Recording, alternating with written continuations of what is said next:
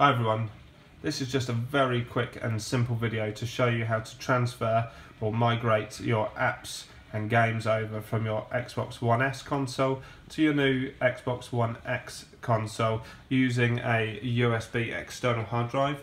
I have a Seagate 2TB hard drive currently plugged into USB ports on the back of the Xbox S. What you'll need to do is you'll need to go into your system settings, and then you go down to storage and click A. Once you're here, you move over to your internal drive and click A, and then go down to transfer and click A. This screen comes up. In here is normally a list of all your games and apps. I've already transferred all mine over to my external drive ready, so I can move it over to the new Xbox X.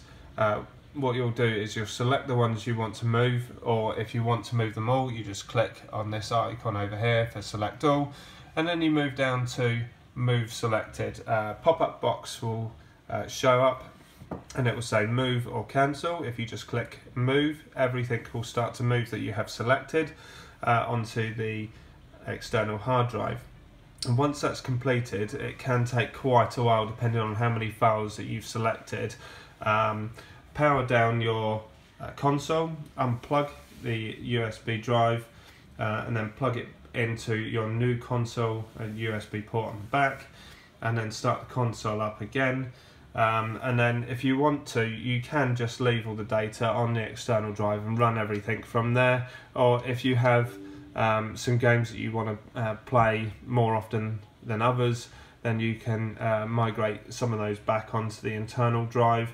I don't really know if it's any quicker. I've not really experienced any problems with loading times or anything, but you can do it. So if you click on storage and then you go over to your external drive, click A, go down to transfer, and this was the box that was empty before, so you can select those items, or you can click select all, and then you go down to move selected, and then it says you're about to move 36 items over to your Xbox internal drive, and you get the option to move or cancel. I'm just going to click cancel for the moment, and that's how you do it.